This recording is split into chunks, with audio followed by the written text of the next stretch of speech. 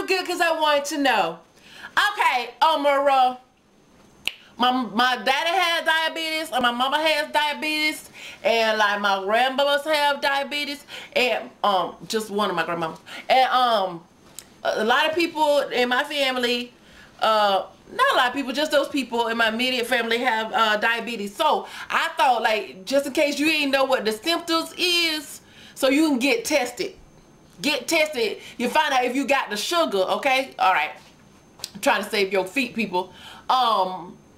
If you like really thirsty all the time and you go to the bathroom all the time, you know, if you lost weight a lot, like real quick, and you still eat, you know, like eat like a cow, you still eat a lot, that means you could possibly have diabetes and you want to get checked out.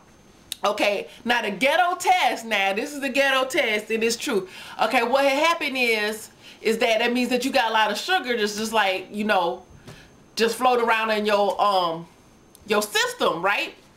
Okay, so to demonstrate what's gonna happen, like if you take like some of your micturation, however you want to get it, if you want to capture it in a cup or whatever you want to do, and I'm just gonna use this, and you put it on some a paper towel or a tissue, or just sit the cup outside, however you want to do, or just sprinkle it on the sidewalk.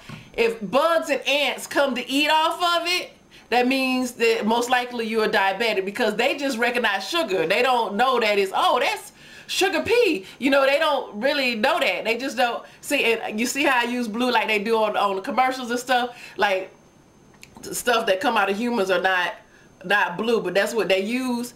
Like, I don't know, like poor Smurfs. They must be squeezing the mess out of Smurfs and stuff. But that is one way to test to see. You know, now if nothing comes up to eat of it, then you know, you still should check. You should still check. But that is the number. That is quick and easy. If you have some of your urine, your micturation, you know, and you set it outside, you can sit it next to an ant's bed or whatever, and ants come to eat off of it because they recognize it as sugar, then you might have the sugar. You know what? You might, you know, I'm just saying, I'm trying to save your feet. You know, and if you have wounds that don't heal real quick, all right, that's it.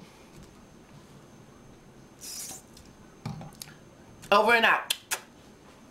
So I'm just, it's amazing, like, all the stuff that I be doing, you know what I'm saying? Like, people like, you the next Oprah, you the next Oprah, and I'm like, whoa, dude, yes, I am. I is. You know I ain't got no sense, y'all, but over and out. Make sure you get checked and tested, okay? All right.